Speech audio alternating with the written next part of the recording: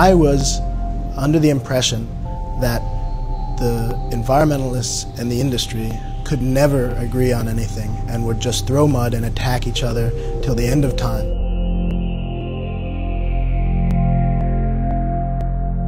What will make the process stand out is basically two groups, people trying to make money with fish, tilapia, like me, and we had on the other side of the table conservationists trying to protect the environment.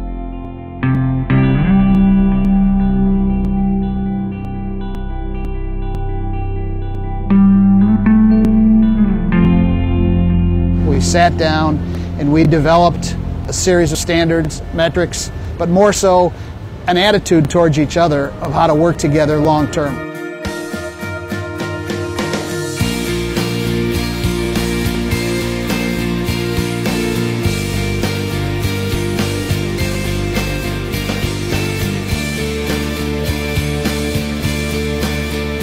We do a lot of projects to try to protect the watershed because we know the most important contributor of nitrogen phosphorus is the runoff and the erosion from the mountains all around in the watershed.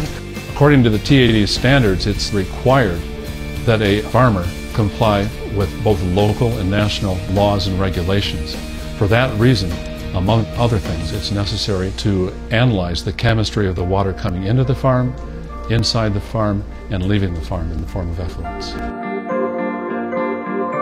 Maintaining the environmental integrity, access to water resources, both for fishing communities and as healthy potable drinking water, is important. In response to the growing concern over the use of energy in all forms of food production, the TAD has introduced a standard requiring certified tilapia growers to monitor the use of energy in all its forms.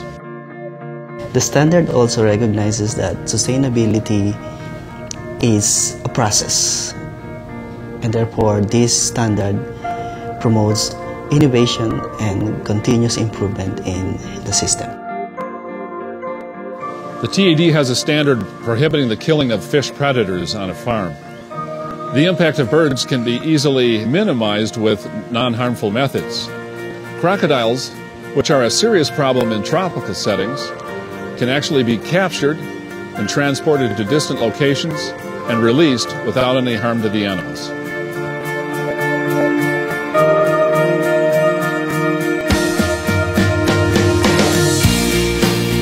Our logo is, it's not about the fish, it's about the people.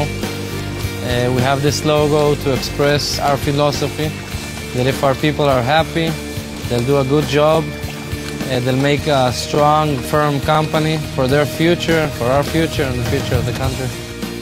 Companies will be required to assure that their employees are properly trained, they're provided with adequate safety equipment in the course of their work. There is no discrimination with respect to sex, that women have just as much an opportunity to work with the company as do the men.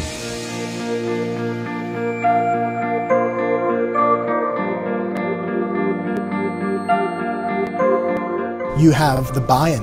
You've developed the market penetration as you've developed the standards by having this large mass of people agreeing to what the key impacts are and how to eliminate or reduce those impacts. I think the market will have more respect for the TAD than some of these other standards because, you know, mainstream ENGOs are involved from day one, and so I think that'll hold more weight. Everybody knows what the issues are. We've broadcasted what the issues are, and we've broadcasted how we're going to change it and how we're going to improve the environment and the social context. I think that the issue for the retailers now is, do you want to take the Band-Aid approach? And do you want to have something that looks nice but maybe doesn't solve the issues? Or do you want something where you're addressing these issues based on what stakeholders have agreed upon, rather than trying to address this with somewhat of window dressing and then these issues coming back to haunt you again because the process was flawed or the standards were not good enough. That's what sets apart the dialogue standards.